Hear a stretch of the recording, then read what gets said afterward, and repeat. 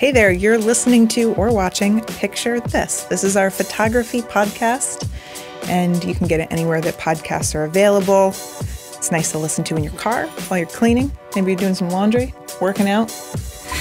Get it. Yeah, whatever you're doing, it's fine. Whatever you're doing. So Apple announced a new iPhone, and as per usual, every new iPhone, the biggest advancements are around the camera, because these are increasingly the camera that everybody's grabbing, and that is a big part of what's pushing people to buy the next generation. So while camera companies are kind of struggling to figure out how to get people to buy new cameras, Apple's worked it out, and they get better and better. So it's time to readdress it. But first, let's just thank our sponsor, Audible. Audible has the best audiobook performances, the largest library, and the most exclusive content. You'll feel something when you listen. Learn more at audible.com/photo. That's audible.com/PHOTO. Thanks for sponsoring us, Audible. And I'll talk a little bit later about my experience with the book It, because I can be one of those people who's like, the book is better than the movie. Oh my gosh, you're one of those people? You should have warned me. So if you aren't familiar, the new iPhone X, well, Apple announced a new iPhone 8 and the iPhone 10. It's written iPhone X, but they say iPhone 10. Here's what's new in the iPhone 10, which is the $1,000 model. It's also, first, it's a new price point. It's more expensive. These keep getting more and more expensive, but they're still cheaper than a typical camera. Do you suppose they'll last less time too? Like my iPhone lasts like a year and a half before it starts to go downhill. Oh yeah, it could be the shorter and shorter lifespans. The iPhone like 10, fruit flies. You'll need a new one in 1 month. So it has faster autofocus. The telephoto lens is 36% faster, which means it's basically gathering 36% more light. The pictures are sharper. There's less noise, especially in low light. There's more dynamic range, and the telephoto lens now has optical image stabilization. Both lenses now have it, whereas before only the wide-angle lens did. They like have their finger on the pulse of what photographers need. Yeah. And it's kind of scary for professional photographers. They also upped the video capability. So now it will record 4K at 60 frames a second and 240 frames at full 1080p HD. So that's like 8 times slow motion. I saw that it also records at 25 frames per second. Oh, in case you are producing a film? Yeah, someone said in case you want to impress your hipster friends. I think it was like Gizmodo or something. Ha ha! Funny. They have a lot of new software advancements and some tech that we've never seen in cameras before. The front-facing camera now has a little infrared camera, so it's capturing different spectrums of light that will actually allow it to sort of do some depth mapping. So now you can get the portrait background blur effect on both the front and back cameras.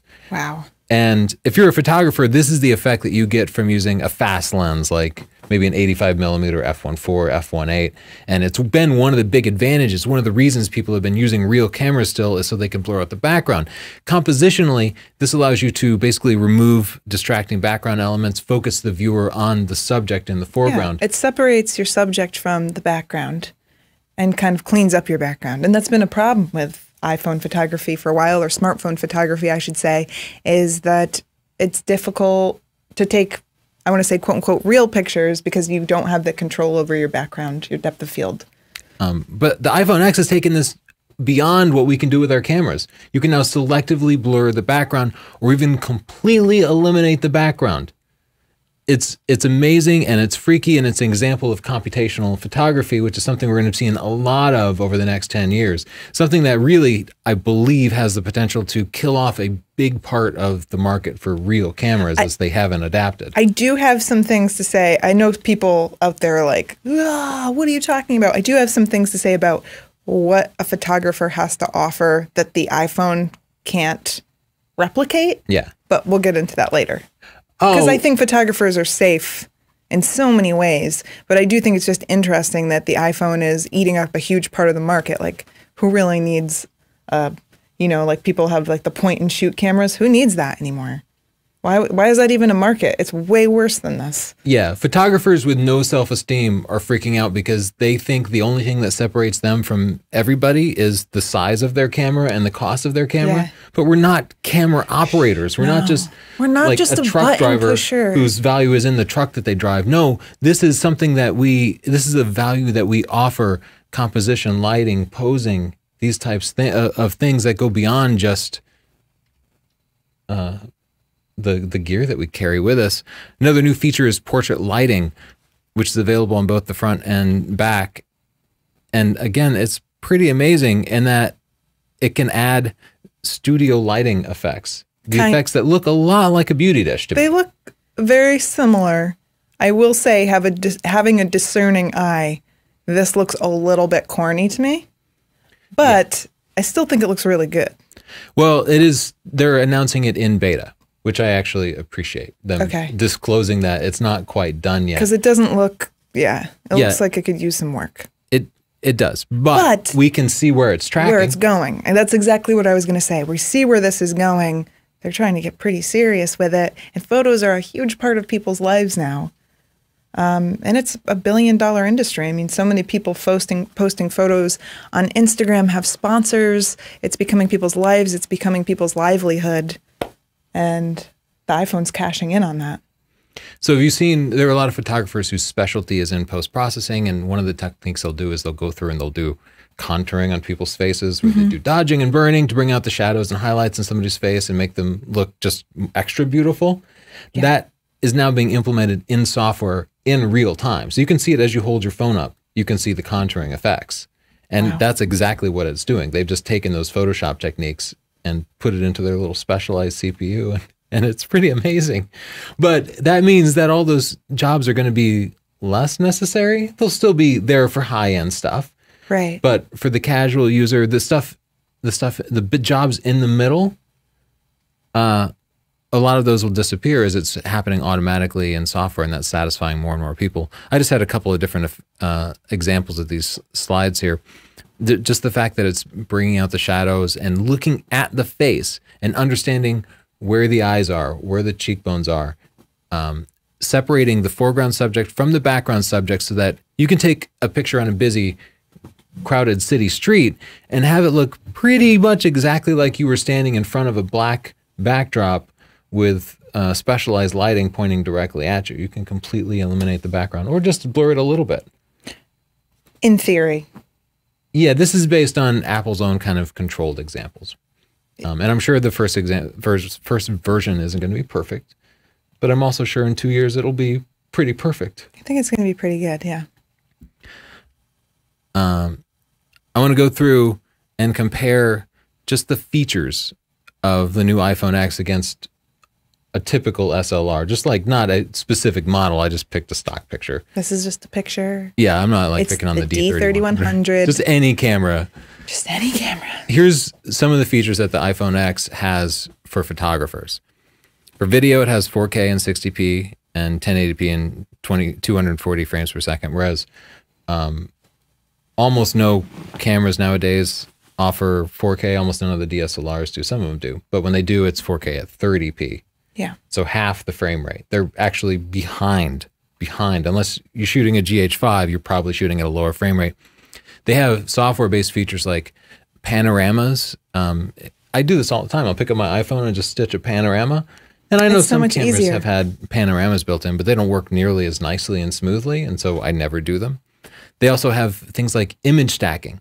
Like I can take a 10-second slow shutter effect on my iPhone with an app by putting it in a tripod, but I can't do that on any camera. I have to go rig up an ND filter or bring the pictures onto my computer later and try to post-process them, but it happens in the camera automatically. Yeah, that's a nice feature. Yeah, you can dial in an ISO of 1 if you want to and get that effect. You can do all of your editing and all of your sharing right on your phone, which is your camera. I think that's nice because so many people don't want those extra steps, and they don't want to have to learn something different editing. If you're doing it on your phone, then it's just kind of all integrated and it's easy, and the editing apps are kind of streamlined and intuitive. So it's making photography more accessible, certainly. Yeah, when we go to press events with other photographers reviewing cameras, and you'd be shocked at how many of the people there are sharing pictures in real time from their smartphones and not. They'll put down the camera that they're reviewing, pull out their smartphone. I do that. Yeah, well, it's just easier. We all do, because if you don't need it to be, behind. If you don't need the quality of the photo to be exceptional, or if it's not artistic in any way, if I'm just documenting, sure, pull out my smartphone and use that. Here's a big one. No current camera can do live streaming, but live streaming is booming. We live stream all the time from our phones, and everybody is, and nobody has addressed this except for, well, DJI is. Somehow I can live stream from a drone flying in the air, but not from my GH5 or any of my Canon or Nikon cameras or the smartphone in my pocket. They're just that far beyond.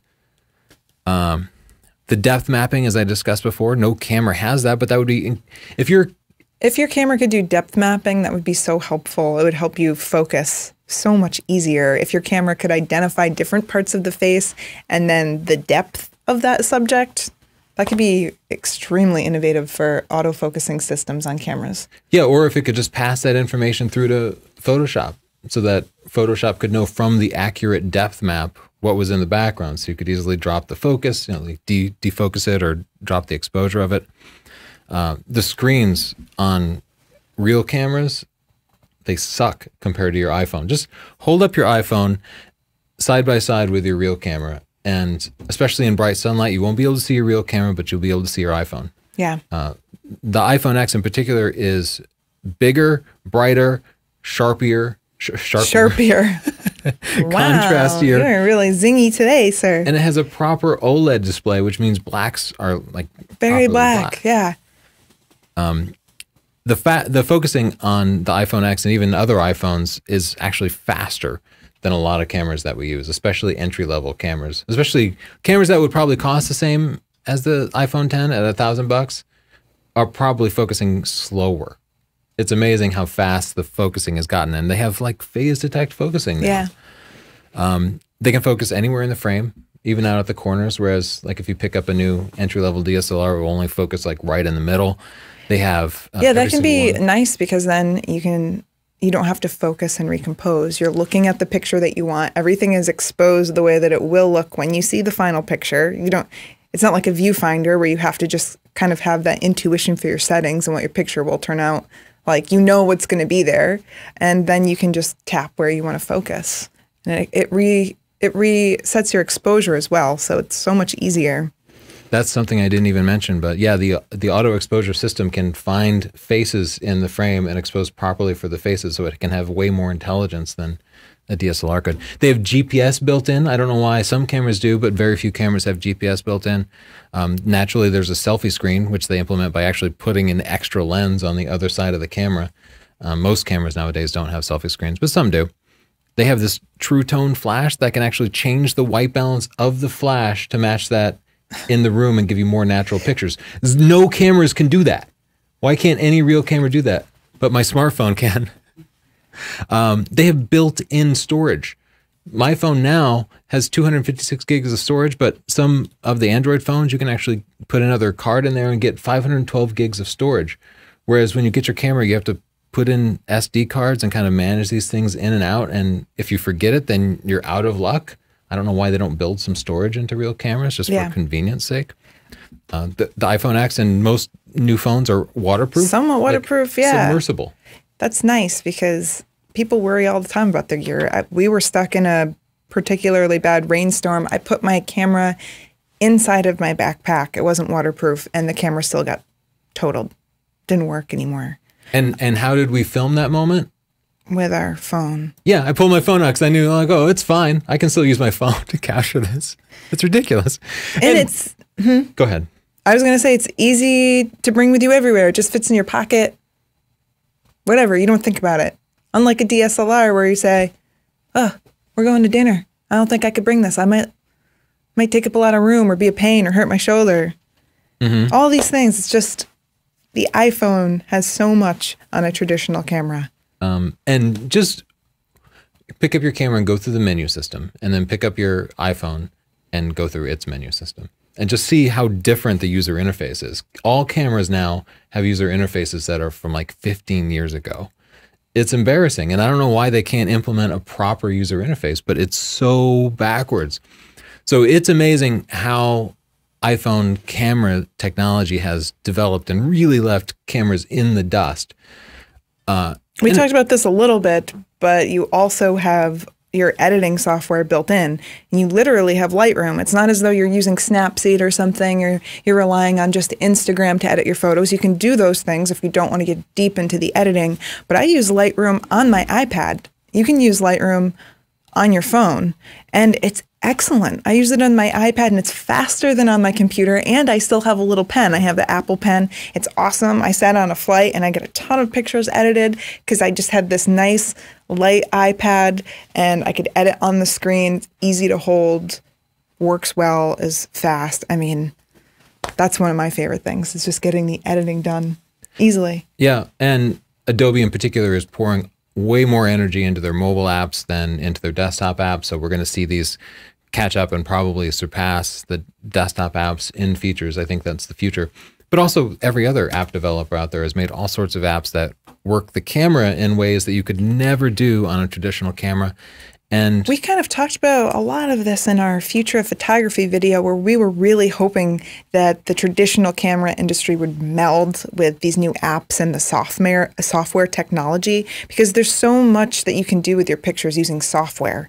And camera manufacturers like Nikon, Canon, Sony, they haven't caught up with what you can do with software. So it'd be nice to merge them together and get all of this convenience of your smartphone with the quality of a traditional camera and the control really as well. Mm-hmm. Yeah. So the cameras still have some advantages. It's the lenses, right? Yeah, the lenses are incredible. And I still, you know, if I like backlighting, I don't know, it's kind of controversial. Some people don't like it, but I do like backlighting. I like that it looks nice and soft. When I use the iPhone, I get those awful green solar flares, not even pretty solar flare. Ugly. It looks like just two green blobs. So the lenses aren't quite there. They're not as nice. Yeah, and we did astrophotography the other night, and I was using a 14mm f2.8. That's not something I could do on an iPhone now. No, not now. Nor could we do wildlife photography. We'll use a 500 or 600mm lens, and you really can't get that on an iPhone now, at least. There are more megapixels on a camera, which you might be thinking, why do I need those if you are an iPhone photographer? Well, the resolution of your photo is much better. And if you take a picture with a traditional camera, you can crop your photo and still have a nice, clean, clear photo. The iPhone, once you start zooming in, or if you try to print your picture, you're going to see that lack of megapixels there. It just doesn't look good. Even that, Apple has taken that head on. They're producing huge billboards saying "shot on iPhone." Yeah, but aren't they look great. Are those a bunch of pictures stitched together, or is that just the lighting is incredible? I don't know, but I mean, it's also the viewing distance. Like the image is big, but you're watching it from 200 feet away in your car. If you were standing up next to it, certainly the D850 image would look vastly, vastly better.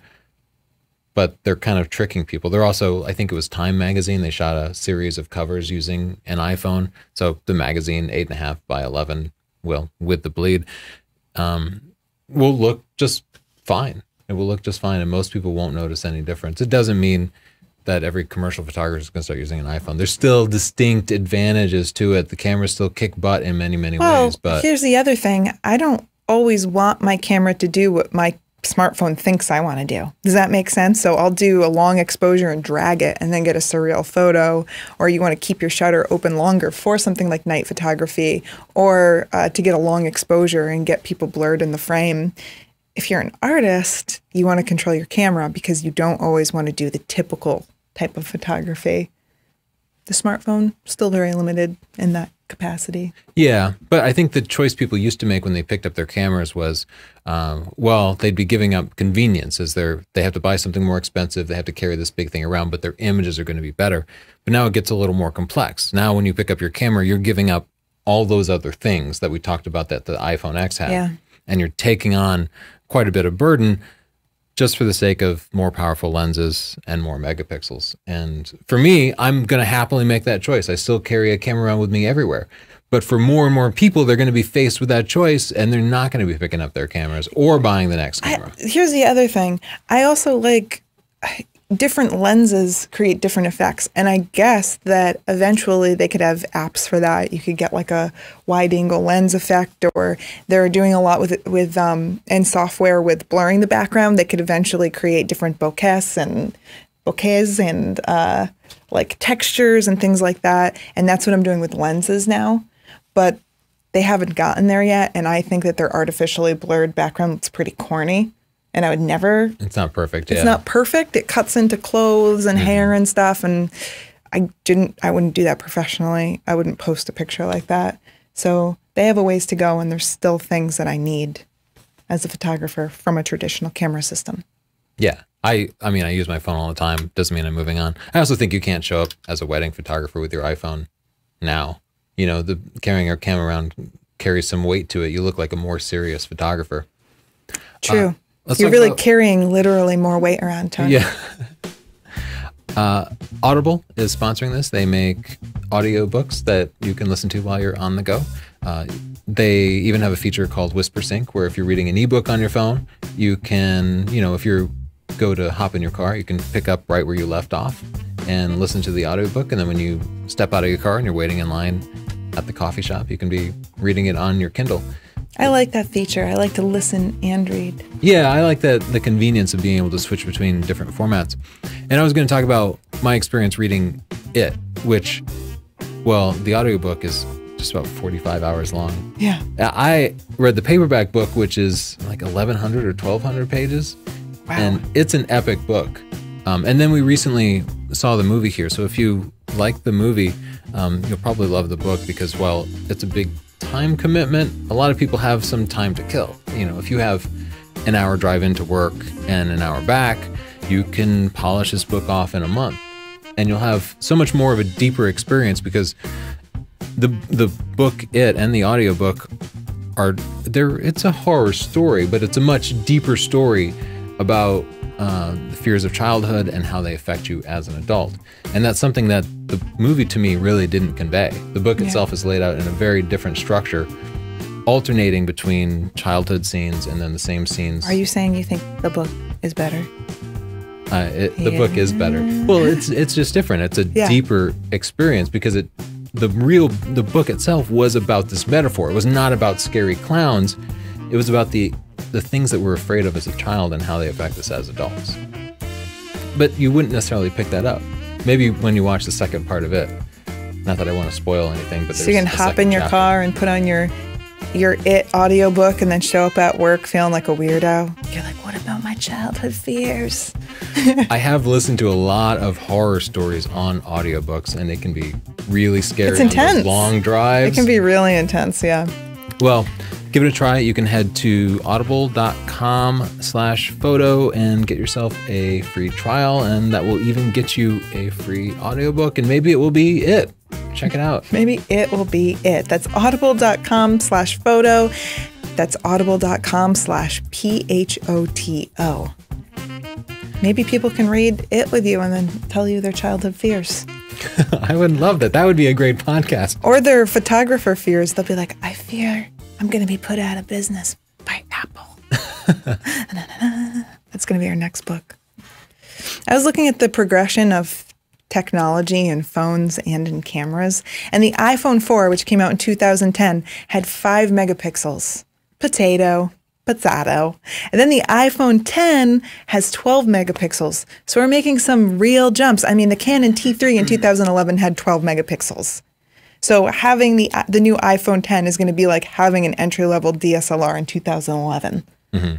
But better, because it's small and it has all these cool effects. I mean, again, all the same points. You don't get the lenses. You don't get as much control. But you have the same resolution and you have some features that make photography easier. I'm curious to see where this goes in another 5-6 years. Yeah, if they actually surpass them in just more technical ways. I think it's a distinct possibility, especially with computational photography. I got nerdy and looked at DxOMark mobile scores, And Yeah, the you did. progression of those from 2010 to 2016 for the iPhone, as well as comparing it to the Canon 5D series of cameras. And for those listening, Chelsea, what does the Canon chart look like? It's pretty steady, slightly upward. Yeah, it starts out in like an 80 in 2010 and just kind of goes up to, I think, like a 90, 92, 93 in 2016.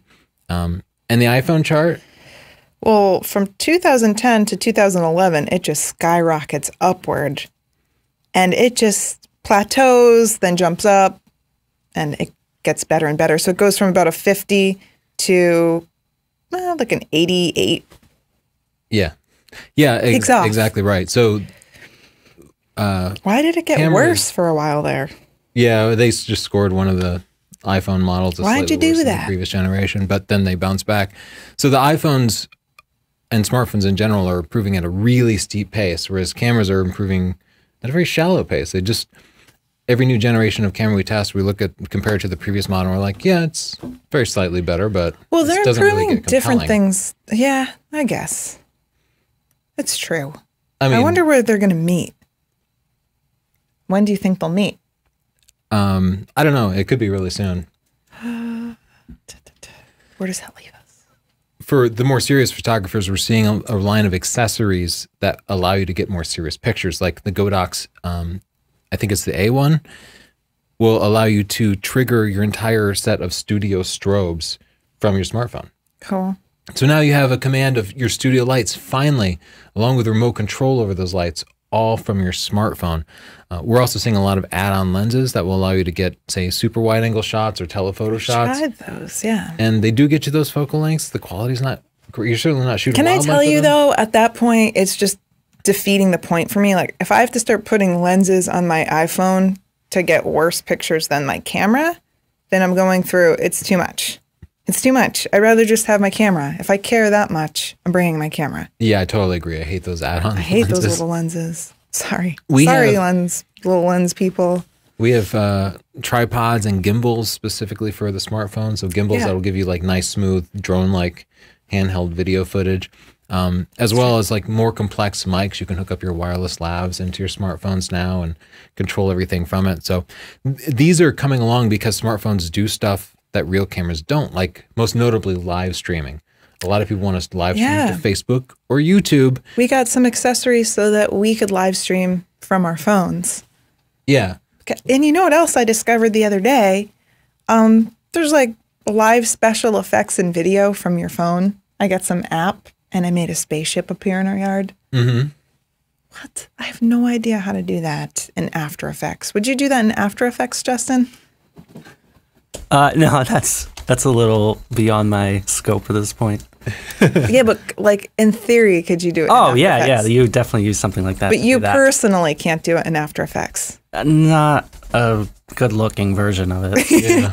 I want to see your version of it. All right, that's your next project. So because there is this app infrastructure where an app developer can make some special effects app that makes a spaceship appear in your live video, we're going to see a ton of this stuff. Video quality and production values will really skyrocket on the phone, whereas they're going to pretty much stay the same on everybody's real cameras because there's no extensible software infrastructure available to them. You're stuck with whatever software the manufacturer gave you, and it will probably never get updated. I just imagine every single UFO movie having the same corny little floating spaceship from their phone. Really low budget. We're like, wow. I'll also say, photographic trends are supporting this movement. Yeah, because as I was talking about earlier, a lot of people are making money from their Instagram photos. They're becoming influencers. And so people want it to look more authentic. Ads have become more authentic. Nobody wants a pop-up. Nobody wants something super scripted anymore. There are literally people just pretending they like things, and a part of that is more authentic posing. So people aren't using artificial backgrounds as much or artificial lighting. Everything's less posy. People are looking more natural. It's different. And a lot of those photos are only viewed on a smartphone, so you don't need that really incredible resolution that we were talking about earlier. It's not going to be posted on a billboard necessarily. if they're advertising on social media, they know it will probably be viewed on a smartphone. Yeah, so photographer skills are still important, but the skills that you developed at Olin Mills in the 80s, you're not going to use a lot of those. You shut your mouth. But the new skills are I just use that on Instagram. Storytelling and lighting and, you know, which background do you choose and how do you get a good natural expression out of somebody? How do you pick clothes that aren't wild and distracting? So I will say, this is reassuring for you photographers that use a traditional camera because the phone can't replace you. It can't replace your creativity or your mind or your ability to compose something or find the right light or go out during the right time of the day to the right place where the right people are. It can't do all of that. And isn't that really the hard work? I think that's the hard stuff. So that's all of the things that the phones, I don't think will be able to do for a very long time. Yeah, just because a smartphone might beat a camera in some ways doesn't mean non-photographers will beat photographers. Absolutely not. Yeah, and I've seen people, now that this whole kind of like influencer lifestyle is popular, I've seen people try to replicate it, and it looks really easy, and then it's not. And when you see it done poorly, you kind of get an understanding of how difficult it actually is to pull off. There's a huge difference between a good photographer with a smartphone and a non-photographer with a smartphone. You can look at people's Instagrams. Yeah. They shoot them with a smartphone, and they will be stunning or terrible. Yeah. Your skills still make by far the biggest difference. And we see more and more people involved in photography and wanting to learn photography. This is still a growing field.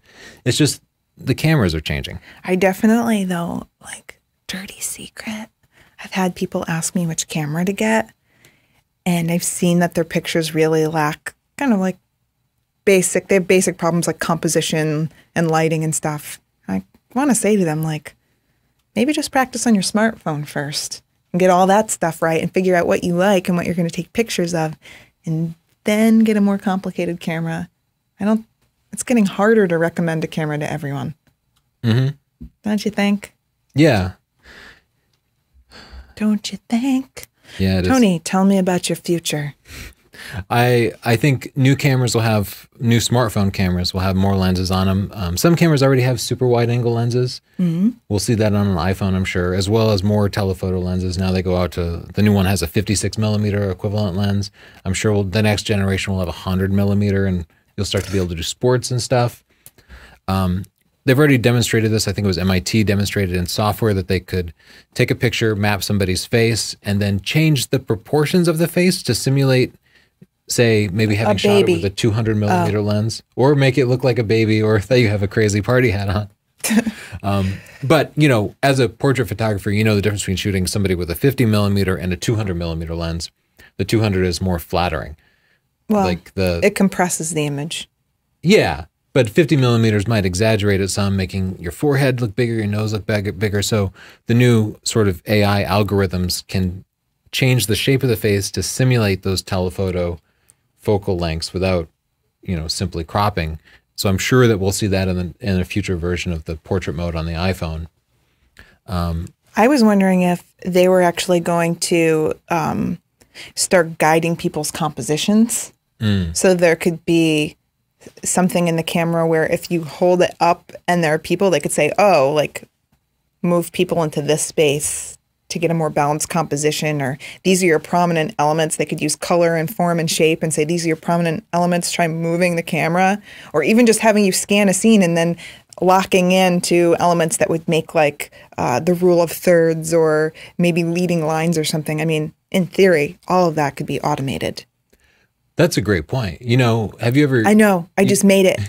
You've used the design app when you drop an object into the page and it will show you at the point when you have the two side margins equal. Yeah. It could do that. You can move your phone around and it'd be like, okay, wait, now you have a reasonable balance around the edges of the frame. What if it gets snarky on you? Like, it's like, did you mean to cut off that person's head like that and crop it? It's called the rule of thirds.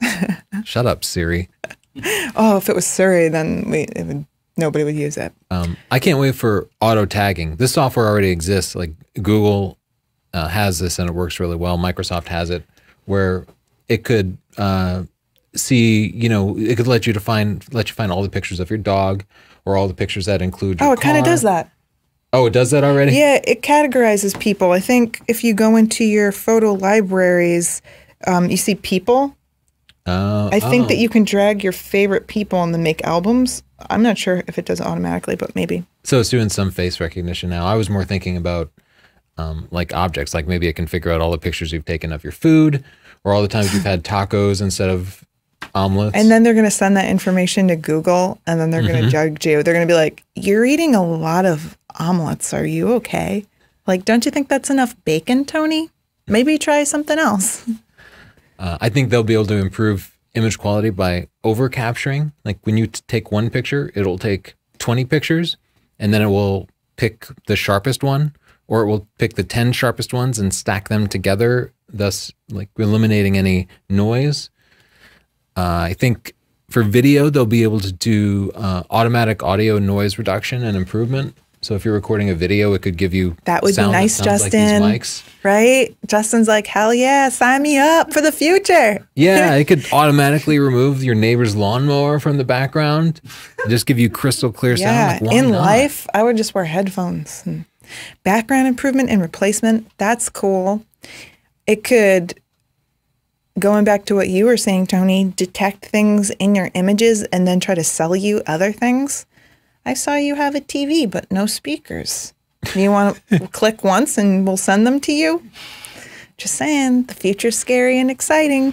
Don't even get me started on TVs. These things are going to kill TVs too. Oh yeah, 10 years from now, I don't think we'll all be gathering around a TV anymore. And I think future photography trends, the iPhone is well positioned for. Like 3D would just involve sticking another lens on there. 360, it could take front and back lenses and make 360 video out of it. And VR would be the same setup as 3D and 360. And I don't see that camera manufacturers are well positioned for these forthcoming markets at all. This is kind of going out. What is Auto Llama? Automatically add llamas to your images as necessary. Yeah, yeah. Like if your picture's boring. Yeah. It'll be like, wow, like your life if is there are no llamas, it can detect boring. it. You're at your kid's soccer game again. Let's add a T-Rex to this. There you go. And spice it up, Karen. Well, tell us your thoughts. What is your camera doing that a smartphone could never do? And what can camera companies do to keep up and surpass the monster that is Apple and Google as they march forward at an extremely fast pace? And thank you to our sponsor, Audible. Yeah. Thank you, Audible. And if you want to get a free audiobook, go to audible.com/photo. That's audible.com/PHOTO and try it out. You're going to like it. It's going to make your commute much more interesting or terrifying. Either way, it's better. Thanks. We'll see you later. Bye. Bye.